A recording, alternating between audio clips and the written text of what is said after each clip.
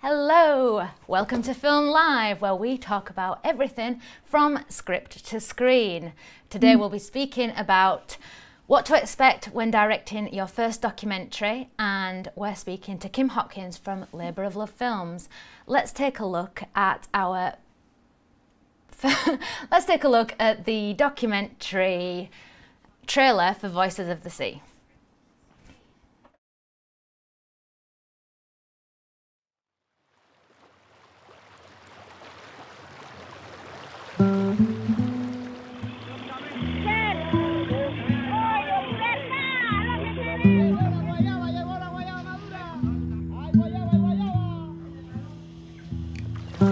Es una persona muy querida aquí en la playa y mucho más por el café tan bueno que hace.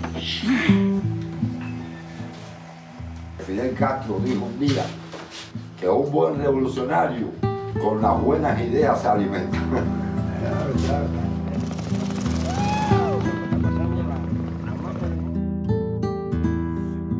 Siempre murió y se me escondía, pero un buen pescador da pita y pita y pita hasta que llega el momento que empieza a recoger y el pez está aquí.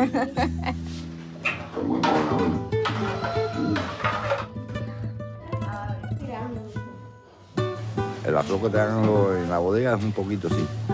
Si lo compras por la calle es ilegal. Es decir, que vivimos ilegal constantemente. ¿Ya lo viste? Tengo muchos amigos aquí que están locos por irse, pues yo veía la vida por poderme tirar. Oyó la música, pues efectivamente enseguida apareció el carro.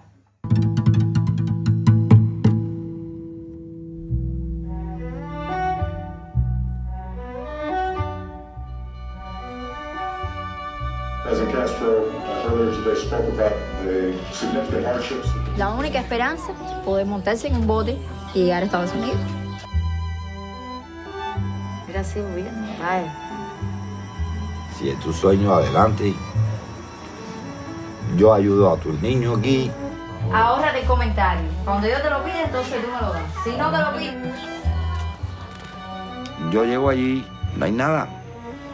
La lucha, el sueño americano. La playa entera, quedamos muy poquitos y amigos fuertes. Me quedé sin nadie.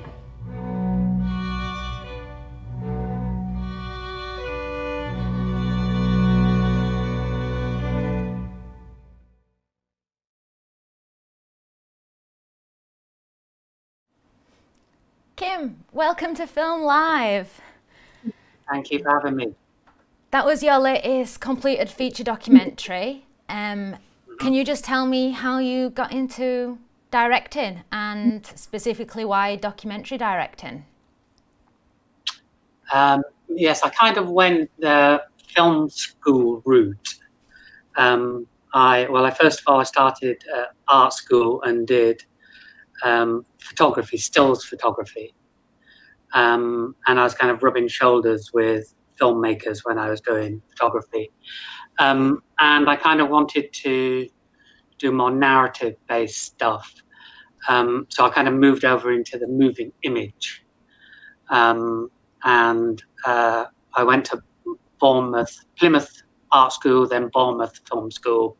And then I was fortunate enough to get accepted at the National Film and Television School, where I graduated from there. So yes, I went through the film school route. Okay, but why documentary?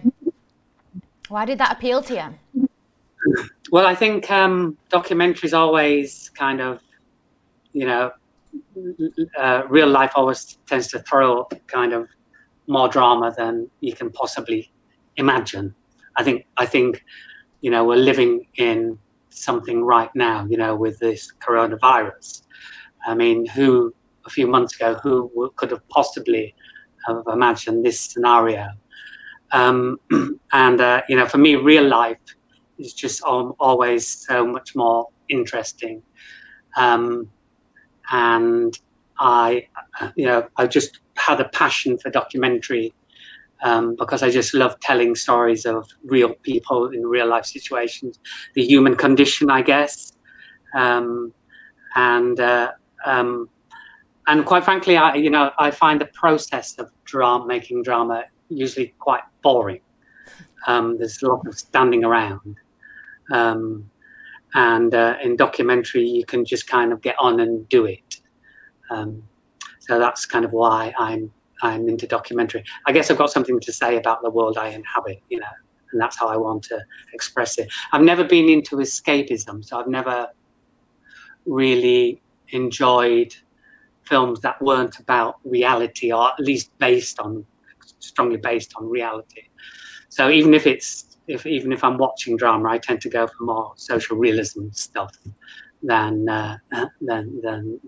sci-fi or something like that. Yeah. So how did you discover your first documentary? Can you tell me the process? Like what was that trigger? My first documentary was on the Oglala Lakota Sioux, Native Americans in South Dakota. That kind of came about through reading.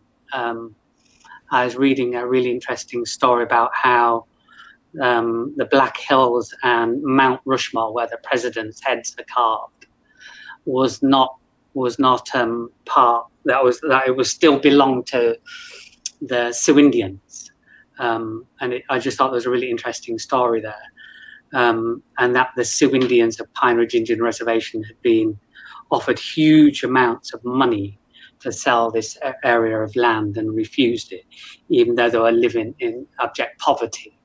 And I just kind of really thought there was a really amazing story there. So that's kind of how the first one started. And that one got picked up by Channel 4 TV here in the UK. And that was it, really. That's what really got me going. Though I did carry on, that was when I was at Plymouth Art School when I made that. And my TV experience at the time, I didn't have a great time making that for television, and I decided I wanted to carry on and get a really good film education. So I went on to the National Film School eventually. That's amazing, though, that your first documentary got picked up by television. That's a lot of people's dreams, and it's kind of that was your first ever one. Did you, at the beginning of the story, when you make a documentary, is it always the same as you imagine at the end? No, I mean, this is a great question. I basically, my style is I make observational films that, to the layperson, that's kind of fly on the wall. So I'm following stories as they unfold. And I guess if I knew what was going to happen, I'd be Cassandra. So I can't know what's going to happen because it's in the future. But if I did know what was going to happen, or I thought I knew what was going to happen, I don't think it would be very interesting if it happened the way I thought. I think it's really important in documentary, particularly the type of documentary I do, that you try and follow what you think may happen, but you have to be absolutely fluid and allow life to go on its many twists and turns. Because that way you're taking your audience on this journey as well. It's a journey of discovery for yourself as a filmmaker, and thus it's a journey of discovery for your audience as well. Like I'm in the middle of a film now, and who could have possibly have guessed that would be in the middle of a world pandemic, This stuff, you have to be agile, you have to work it into your stories. And I'm trying to find a way of doing that at the moment, and how to keep on telling the story I wanted to tell, but with this small blip in it. Yeah, that's really interesting. But with your documentaries, do you start out with a set formula that you use to make films? And I'm speaking mainly with the story, not part of any form of distribution, but do you start with a person, or do you start with an event? Where's your starting point, and then what formula do you follow? Yeah. Well, if there is one. No, I definitely don't have a formula. I did a lot of work in television, and television does tend to have lots of formulas. It's kind of one of the reasons I left television and started making my own films. But what I do look for is I'm always looking for something that is likely to change in somebody's life. So if I find a character and they're in some kind of state of flux, that's usually a very good indication that there might be a good story. That's why documentaries tend to kind of gravitate towards kind of events and things like that, because, you know, if you can follow a football match or a football tournament, you're going to want to know who wins and loses in it. So you're always looking for those kind of twists and turns in things. But, you know, in my films tend to be very much character based. So I'm looking for somebody who's really complex characters and somebody who's able to carry the story as well. Because I make feature documentaries, so they're, you know, kind of 90, 100 minutes long. The characters in them have to be very complex to be able to carry a story for that amount of time. So character and narrative is what I'm always looking for. So, you know, that's what drives the film forward. And what made you want to do features then? Because there are a lot, there is an audience now for short documentaries, with Vice really taking off. That started out as a magazine and now it is mainly focusing on shorter documentaries as a distribution.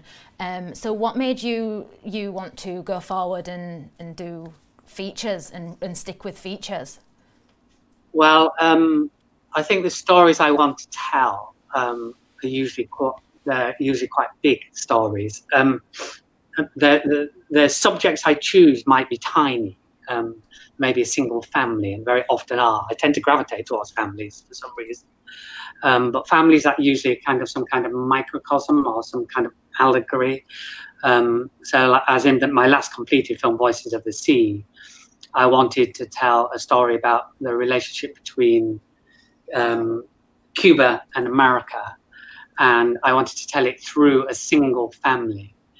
The two protagonists in Voices of the Sea are Mariela and her older husband, Peter. And what was very interesting about this family is they were a very, very loving family and a very functional family. But there was an elephant in the room, and that elephant was that Mariela wanted to try and get out of Cuba and try and get to America. And that was, for me, a really interesting scenario. So, you know, that's kind of a classic thing that I'm kind of looking for when I'm looking for stories. I'm currently making a film about one of Britain's oldest amateur filmmaking clubs. I've been around for about 87 years, and they have enough money in their bank account to last them for about 18 months now before they are likely to collapse. So there again is another story where I can see something happening. So they will either save their amateur filmmaking club or they will lose it. Whichever way it goes, it's got drama in it. Yeah, I actually was quite privileged to watch a little bit of that trailer previously at the BFI networking event that we didn't actually meet at, but I know that you did speak at, and I also watched a little bit of Voices of the Sea. So I do recommend anybody to check out Voices of the Sea, because it is a really compelling story, and the amount of trust that you must have from your subjects is kind of really, really important, because well, in Voices of the Sea, I think you were telling a story that one of the neighbours said that they were planning on leaving the country as a refugee. Yeah, well, in Voices of the, as I said, in Voices of the Sea, it's the story of Cubans basically wanting to try and escape Cuba, and it's an incredibly risky and dangerous thing to do, because they're going on homemade rafts and they're doing a 90-mile crossing, and we'd been filming. I'd been teaching documentary in Cuba for many years, so I'd got to know Cuba and I'd got to know how Cuba operated. And so I managed to get some really unique access to Cuba. I don't think this film could ever be made again. I think it's good. I think it's unique. I think it's a kind of seminal film on Cuba and kind of that subject of Cubans trying to reach the promised land in America. And my main protagonists, Peter and Mariella, their next door neighbors, confided in myself and the crew that they were, in fact, you see them on screen now, that they were trying to escape Cuba in this homemade boat. I couldn't get a camera on the boat. I wanted to get on there and try and go with them, but I couldn't get consensus from all the people that would be on that boat. There's about 20 of them. So I basically trained the fisherman who was on that boat to film what you're seeing now, just with a domestic camera, and he did an amazing job. And we were able to get back hold of this material. This raft that they're in now, its engine broke down, and they ended up floating in the sea for about 10 days. So it was an amazing piece of footage to get hold of. And it's amazing that you said that this documentary couldn't ever be made again, that this documentary is unique. Do you think that's what makes a good documentary, the fact that it is a moment in time and that it can't ever be made again? Well, I think moment in time is a difficult one, because if it's moments in time, then your film has a kind of shelf life. So often I'm looking for kind of stories that might only be able to be made then, but there's a universality about them. As I said, I focused on a single family, but this family could have been, in Syria, or it could have been in Africa. In this case, it was in Cuba. But it was people looking to better their lives, and I thought that kind of resonated, across the world at the time, and probably will keep resonating for a long time to come. So that's also kind of important. So I'm looking not to kind of date stamp them as well, to give them a longer life. Yeah, that's really good advice. Do you have any documentaries that inspire you and that you do take that inspiration from? I kind of get, yes, I mean, lots of documentaries inspire me and documentary makers inspire me. Don Pennebaker from the kind of 60s cinema verite movement, who sadly he died last year. I think Don Pennebaker, he died at 94. He was in the middle of making a film. And I think that's the kind of perfect life and perfect death, in my opinion. Also the Maisel brothers, who made Grey Gardens. Grey Gardens was a big inspiration at film school to me. And anybody who hasn't seen it, I recommend you see it. I think it's probably the seminal cinema verite film. An English filmmaker, Molly Dineen, I like her work. A Russian filmmaker, Viktor Kozakovsky. I love his work. Very different, but I love his work. But I also like Terrence Malick, who doesn't make documentaries. He's scripted drama. So I kind of like his approach to filmmaking. So I'm on each documentary I'm kind of passionately involved in. I'm usually kind of looking towards something that's, nothing's new really. I mean, and the film I'm making at the moment about this amateur filmmaking club, a documentary called American Movie, made in, I think, the late 90s. I think it was Oscar nominated, or might have won an Oscar, made by Chris Smith. There's a big inspiration on that. So yeah, I'm always inspired by other filmmakers. And so when you first start your documentary, do you go out thinking, I'm going to film it in this style, inspired by this particular documentary that you've seen? Or do you just wait to see how things fit? Like, what is the process there? No, I tend to let the kind of film that I'm doing speak to me, Voices of the Sea, it kind of very much lent itself to a wide aspect ratio. Quite a lot of it was set on a seascape, so I thought it needed to be shot widescreen. I thought it needed to be shot kind of very lyrically, very much inspired by Ernest Hemingway's The Old Man and the Sea. The current film I'm working on now is very different. It's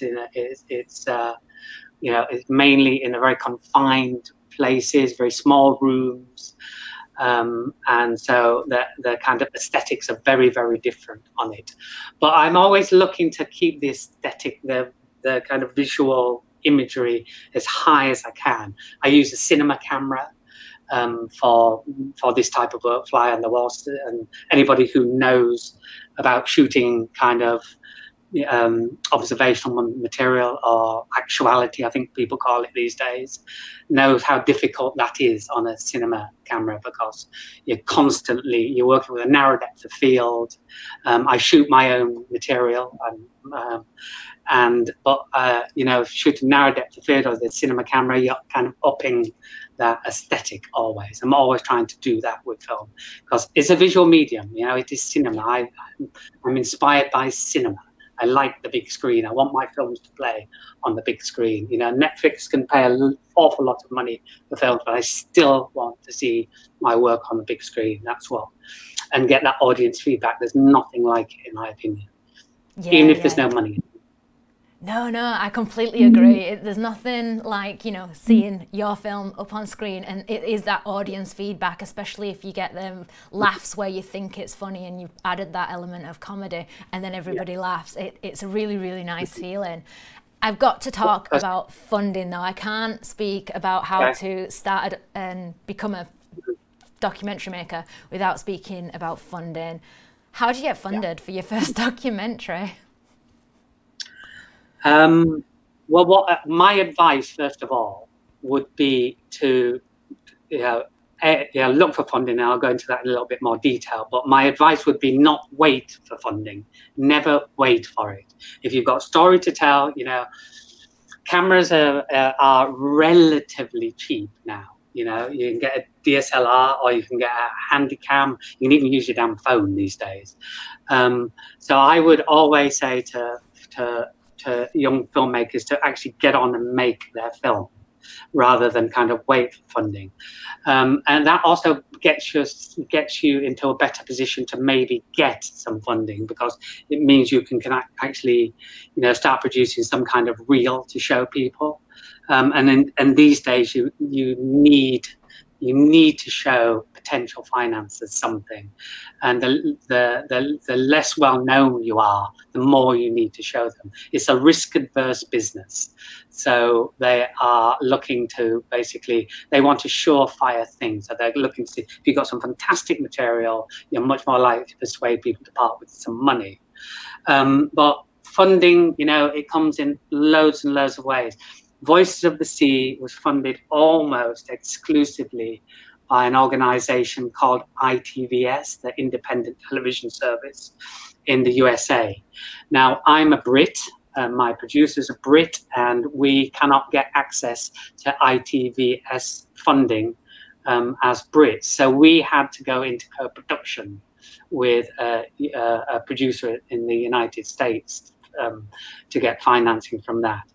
Even then, you kind of had to prove to the potential financer that you didn't get this producer on board just to get the funding, that they were an integral part of the film. So we actually were already partnered up with this American producer when we approached ITVS to get funding, and we were very, very fortunate to get that financing, because I think they have a hit rate of around 2% or something like that. Or you can go and look for kind of, smaller amounts of money, like development money. There's an organization in America who are fantastic people. Again, it's like everything else in this business, very competitive, but they're called the Catapult Film Fund, and they're very early financiers. And they, if what you've shot a little bit of stuff, if they really like, they may give you some money to help you develop the idea. And then, it's like anything. It's like, the early money, even if it's the smallest amount of money, is the most important money, because it breeds confidence. But like I said, my number one takeaway from it would be to just get on and do your film as much as you can. If you don't have financing, I spend most of my money on making film. It's my passion. It's what I love doing. You know, I have a smart car. I don't drive anything fancy. I don't, you know, I put money into cameras. I put money into making films. That's what I do. So that's what I would say about funding. It's an incredibly complex area with financing. Yeah. But take a look at, I mean, for people can take a look at Doc Society, take a look at them, and take a look on their resources page, and you'll get a list of finances, potential finances on there. Go to lots of film festivals. We can't at the moment, or, you know, make sure that you make contacts with people. Probably people have heard it all before, but it's the only way. You've just got to gain trust with people, and that means spending money. That means going to a festival. That means, you know, it's expensive. It really is. Now, you know, sleep on people's floor. Do whatever you can just to get contact and build those relationships up with people. Yeah, and we were speaking before this, and we were talking about the title. You're a producer director, and I was just saying that every director needs to be a producer as well. That it's kind of a given, and even more so in documentary. Can you just tell us a little bit about when you got funded for the first time, like what it was like, what like, and who funded you? Was it a bigger government body, or was it a private investor?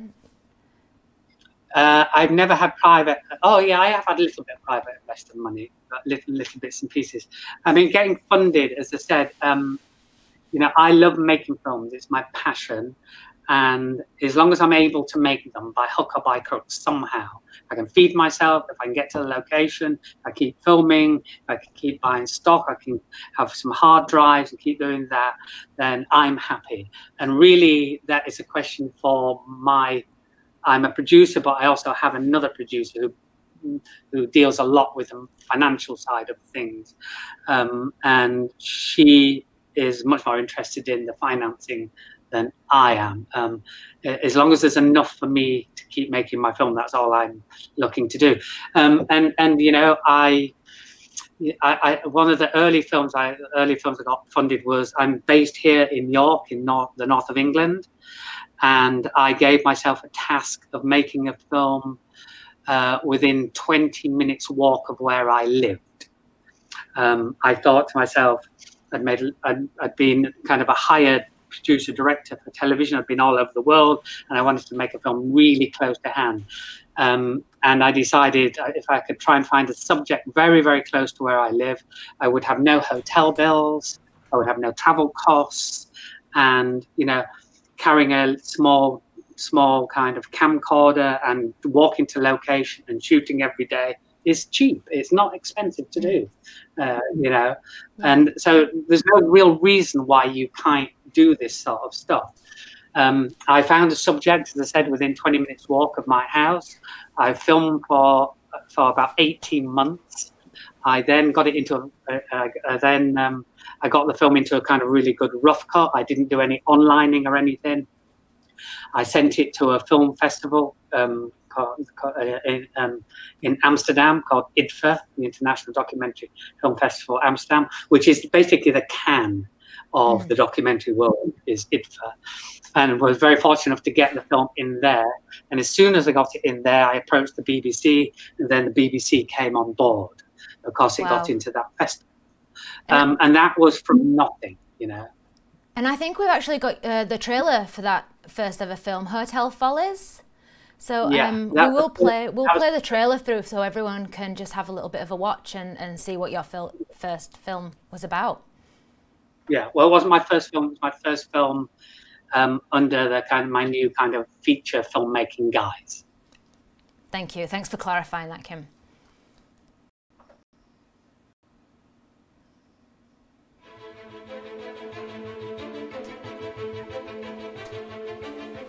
So Helen, how did you meet John? Oh no! I don't know quite how it happened, do you? Well, I know exactly how it happened. Yeah. I advertised for a man. Okay, there we go, I'm out. My partner and I purchased a house with the intention of opening it as a hotel.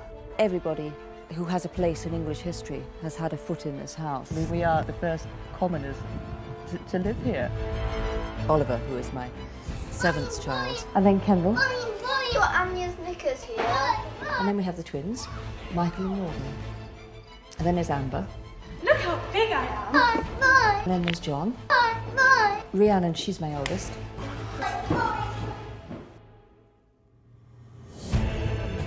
But my income alone put me in the top 3% of global earners.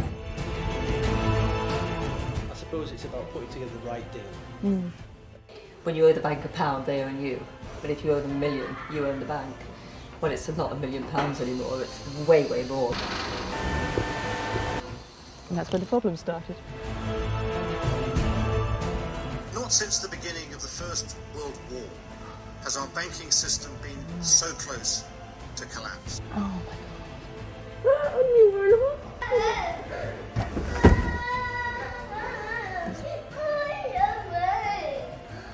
We could lose everything. We are going to end up in court within the next week unless we can pay these bills. When you call the police next I time. have called the police. Good. And Let's see what happens. Listen to me. No, you shut up. It's extremely worrying. Would you please leave that sign alone? You have no right to throw my sign down like that. Policeman round. Where's the money gone?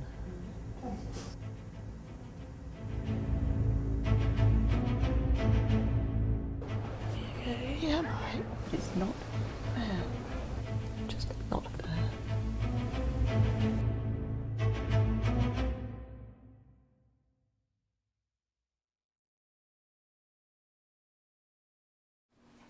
Wow, that documentary looks amazing. I haven't seen it yet, but obviously I live in York and I'm very, very keen to watch it. So I'm going to try and grab a link off you at some point, if that's okay. I met the main protagonist, Helen, in a pub in York, and she told me that she just bought this huge house with her new partner, and that they'd got a huge bank loan out. It was before the housing crash, before the economic crash. They got a huge loan out, and to boot, they had 8 children between them. She had 7 to a previous marriage. And that immediately, as a documentary maker, thought, drama. There's going to be stuff that happens. And she wanted to convert this huge house into a boutique hotel.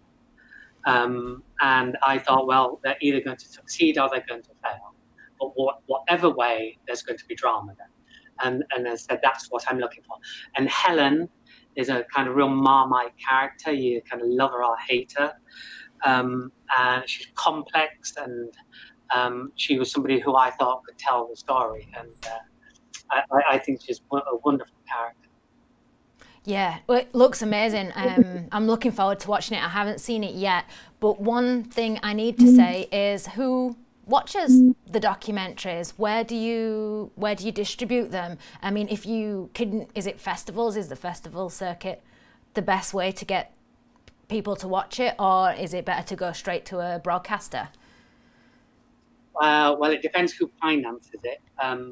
But the festival circuit is very important. It's basically like a kind of a theatrical run for your documentary. You can get people interested in it. You can build a bit of a buzz with it, and then invariably documentaries either go on public broadcasters like the BBC, like BBC Storyville, which is a fantastic strand, or on PBS in America, where there's 2 or 3 brilliant strands. There's POV, which is point of view, and then there's IL, independent lens, which are fantastic strands, and the kind of ones that you're looking for as a documentary to make it to get on. And now, of course, we have Netflix and the likes of the streaming services. And documentary, it can be a feature documentary can be produced for the cost of development money on a drama, and people like Netflix know that. They know they can get lots of viewers on it. There's been, I think The Making of a Murderer, that was on a couple of years ago, did very well. There's the one at the moment on, I can't remember what it's called, something to do with tigers or something. Oh, Tiger King. I've got a little bit of an obsession with Tiger King. I won't say the catchphrase, but yeah, it's such a good documentary. I haven't seen it, but I will take a look. But yeah, Netflix has brought documentaries and feature documentaries and documentary series to a much wider audience, and then that kind of feeds back into the kind of ecosystem of the documentary world, and documentary and particularly documentary features doing incredibly well at the moment. And do you have an audience in mind when you start a documentary? Is that a really good starting point, or do you develop that audience over time? I'm probably supposed to say I do, but if I want to watch it, then that's kind of usually, what I'm kind of looking for. Am I interested in it? Is it keeping me interested? I think we can get, as filmmakers, I think we can get sometimes incredibly kind of, complex about stuff. But the way I judge stuff is, if I'm filming and I cannot stop filming somebody because they're so compelling, they just come through the lens, then that tells me that the audience probably will as well watch it. Of course, there's a different issue when you come to try and finance stuff. Public broadcasters have very specific audiences in mind, what they're looking for, and depending which public broadcaster you're looking at. I know, the Voices of the Sea, they were looking at the kind of the Spanish language kind of people in America. They needed to serve that audience in America, because a very huge Spanish language population. Nearly around 50% of American population speak Spanish, and so that when we are putting in a proposal to somewhere like ITVS or Point of View, you're writing that in your proposal as well. You're kind of pointing the potential financiers that this is your audience, so you must finance this. Yeah, it's a very long game as well, documentary. So, from starting out in development, when you first might discover the family, or the anchor, or the event, and then going through to distribution at the very end, this could take years. I mean, how long do your documentaries take usually to make from start to finish? The average time from start to distribution, forget about how long it takes to distribute at the end, but up to the point of getting it finished, getting it online and getting it out there, is 4.5 years is the average. Yeah, it's incredible. And I think a lot of new filmmakers don't realise that it is a long man's game. It's not, can you make money out of documentary? Is it sustainable living? Well, Independent Documentary Association in America did a survey a couple of years ago. They did a thing called Getting Real, and they found out that 18%, we're talking globally here, 18% of documentary filmmakers who regard themselves as documentary filmmakers, professionals, only 18% get their primary living from making documentaries. Wow. So there's usually some other income involved. I mean, I teach as well. Touch wood, I've been lucky. The last 3 films I've made found financing. So, but you're only, I think Boy George said, you're only as good as your last cup of tea or whatever. You're only as good as your last documentary. Yeah. No, I have no idea, but it's a life that you've got to get used to living. There is no security in it. But look, there's no security in life, is there? Look, I mean, just, we can see that. Yeah, and I think this pandemic has actually demonstrated that there isn't any security at all for anybody. and in many ways that puts us filmmakers and artists in a position where we can cope with this stuff. We're kind of used to it, you know. Yeah. Yeah, I don't feel the threat to like my living conditions. I mean, obviously I've felt it, and I think everybody's felt it, and people, you know, have been affected by it in different ways, the pandemic. But I agree. I don't think artists will have been impacted as much emotionally because they are used to living in that emotional roller coaster. I work in a home office. I'm used to being at home a lot. You know, if I'm not on a shoot, you know, I'm used to a feast and famine existence. You know, I bought into it. I love my job. And you know, if I wanted a steady income, I'd be an accountant or something. Yeah. It's just the nature of the beast. But I think yes, I think it's a lifestyle. It's not a job. It's how you live your life. Yeah, and it's a passion as well. You do it for the passion. Do you have any quick tips, tricks, advice for anybody starting out? I know that you've given us so much advice and it's been awesome, but do you have any like things that you could just let us know that someone might have told you, or what you found along the way that are really, really, you know? Yeah, well, I would say go to the pub a lot, because you will always meet interesting people. I would also say that Richard Leacock, who's now dead, is a famous 60s kind of cinema verite filmmaker. And he was working in his heyday on 16mm film with a big camera and no sync sound and all of that stuff. It was very expensive and very difficult. And his kind of mantra was film, film, film, and then film again. And because, as I said, equipment now is relatively cheap, you know, you can make feature documentaries. There were feature documentaries I was seeing at Amsterdam International Film Festival this year, shot on iPhones. There's absolutely no reason why you can't make a film on a documentary on an iPhone and win an Oscar on it.